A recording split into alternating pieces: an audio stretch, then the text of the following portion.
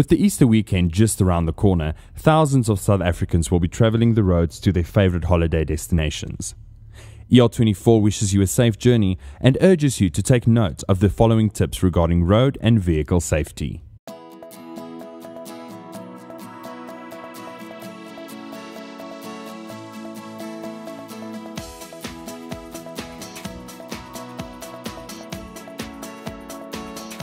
I know this topic has been discussed in length by so many people before. It has been proven that not following the distances, safe following distances and keeping to the speed limit has a direct effect on the deaths on our country's roads. This is a plea for everyone to adhere to the rules and regulations of the country and make sure that we keep the following distance and we keep to the speed limits. I mean, the ultimate goal for us is to spend time with our families and our loved ones, and if you are going to travel, make sure that you do it safely. Whilst traveling, it is of utmost importance to have your young ones, your kids, fastened in, more specifically in a car seat. It has now been put into legislation that if it will be unlawful not to have kids within a safety seat. But that shouldn't be like a deterrent not to do it. I mean, we should have done that a long time ago. So please, the kids are the future. The kids are our country's future, and with us not helping them to arrive at their destination safely, the fault lies with the parents. So please make sure that your kids are buckled in. One of the most important things when it comes to road safety is your vehicle's maintenance.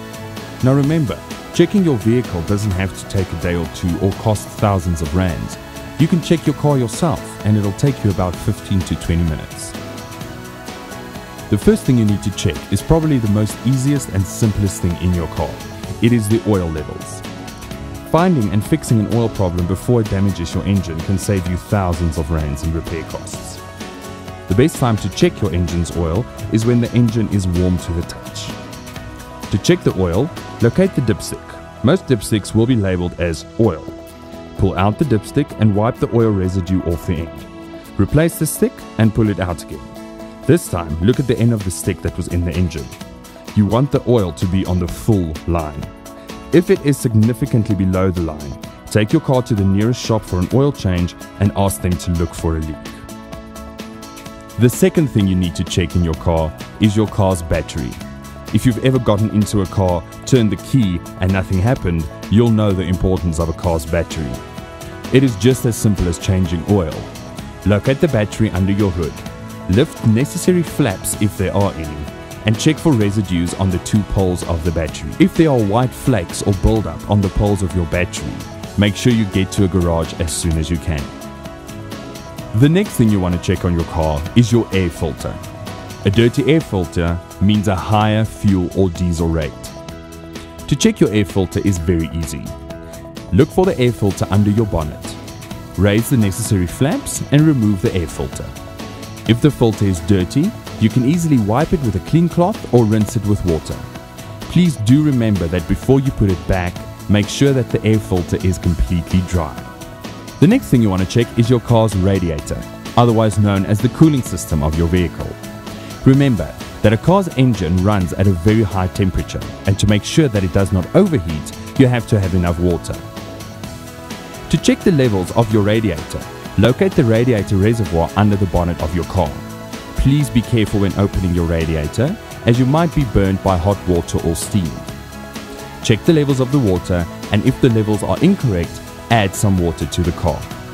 The next thing you need to look out for is the tires on your car, a very important and vital part of your vehicle. There are two things you need to look out for. The first is to make sure that the tread on your tire is deep enough to make it safe. The second, make sure that your tire is inflated to the correct measure and that there are no bruises or bumps on the tire. Another important part of your vehicle's maintenance is the lights. Make sure that your lights are clean and well visible. To make sure that your lights are in working order, have a friend or family member stand behind and in front of the car. While doing this, check your brake lights, your headlights, your indicators as well as your reverse lights. If they are not working, please consult your nearest auto electrician. Last on the list, but probably one of the most important, is your roadside kit. This kit should include a wheel spanner, a car jack, a fire extinguisher, and also triangles to indicate next to the road.